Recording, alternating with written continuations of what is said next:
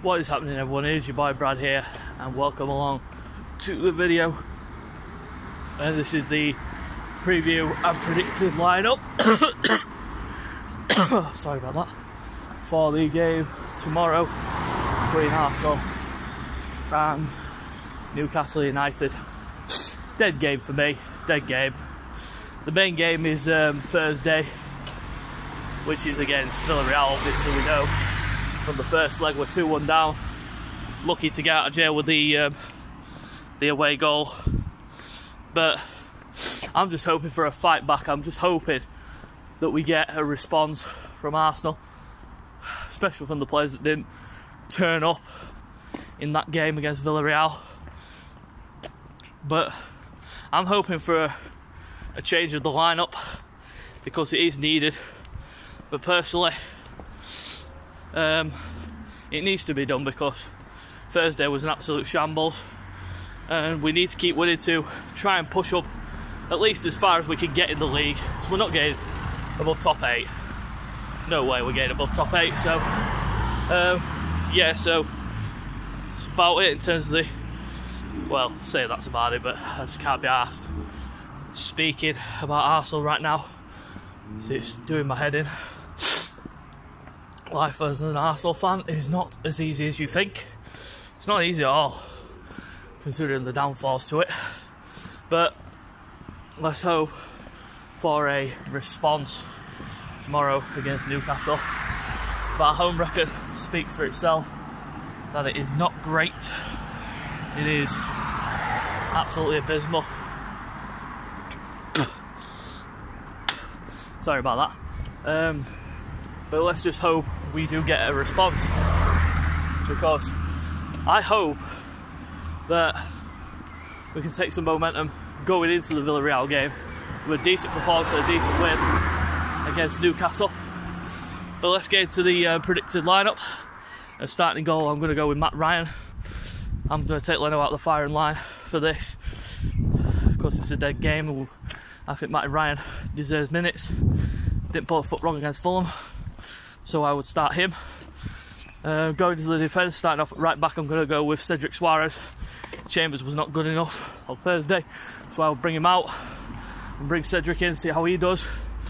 I won't play Bellerin, but knowing Mikel and his way of it, he will probably play Bellerin, because showing favouritism towards certain players.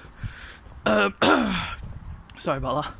Going to the centre-back partnership, I'm going to start off with David Luiz. I'm going to bring him back in, give him some minutes. He is fit, he is ready, and I will give him some minutes ahead of the Villarreal game. Alongside him, I'm going to put Gabriel in. Again, another defender that deserves minutes and deserves a chance. Going to the left-back position. This is where it gets tough, because Granit Xhaka, I do not want to see him. But the experiment is done. I don't want to see him there anymore. So I would personally put Saka there, Bukayo Saka. He has played there before, so I don't know why we can't play him there again. But I will personally go with that. Going into the midfield, starting off with Granit Xhaka, back in the midfield, where he belongs. Alongside him, Thomas Partey needs to improve his game, because he has been utter shocking recently.